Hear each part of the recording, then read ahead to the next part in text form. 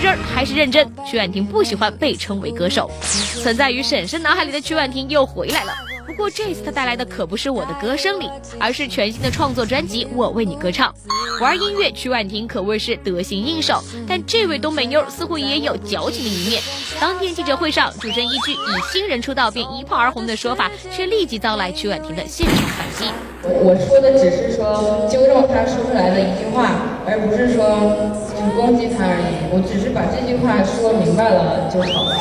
就是因为这种场合说出来任何的信息，我希望是准确的。因为这么多媒体在爆出去的话，一旦如果信息是不准的话，我想收回来都没有办法。而对于被称为歌手，曲婉婷相当不乐意。千万不要叫我歌手，因为我不是歌手，我做曲婉婷的这个artist， 我是一个原创音乐人，而不是只是一个歌手，只是唱歌的一个人，明白我意思吗？我明白了。对，所以我也希望大家各位媒体，就是在这次做我宣传的时候，然后可以用到我的标题是音乐人或者是唱作人。小编点评：这矫情的形象深深存在小编的脑海里啦。